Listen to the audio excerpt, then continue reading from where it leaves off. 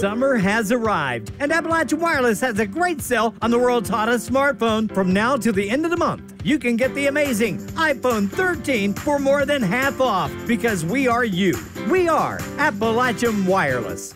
Over 100 graduating seniors from Pikeville High School walked the halls of Pikeville Elementary one last time as kids saluted their journey into adulthood. Thursday, Mountaintop spoke with students and Principal Brandon Blackburn about this year's class of 2022. It just means the world to us because we work so hard to make sure that they're prepared for the next steps and next chapters in their lives. We want them to reach their goals. We want them to help find their goals and what they want to be. And so seeing them literally days away from taking that first step into the next chapters of their lives just makes it all worthwhile.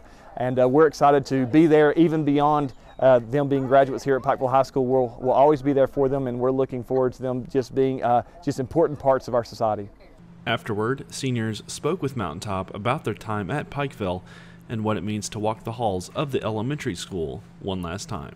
It was honestly kind of heartbreaking. We got to see all of our old teachers, and even some teachers that have retired came back. I have a little brother here, and just seeing that all the younger kids look up to us, it touched my heart, and I'm so excited to see what these kids do. And it was really memorable and brought back a lot of memories. It was great going through the hall, seeing all the kids smiling and having a good time, looking up to where they'll be in a few years. I hope, because I know some kids, they dread school, and I hope seeing us walk through the halls with their cap and gowns make kids strive to go to school and want to be like us one day.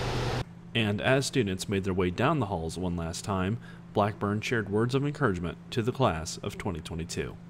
If anything, I just want to say that everything that they have learned over these last few years, especially with COVID and the challenges that they have been faced with, is that they can do anything, and that there's always people there ready to help them. There's always shoulders to lean on. And to the class of 2022, we are so proud of you, and if anything else, you've shown that you can do it, and we're there for you to make it happen.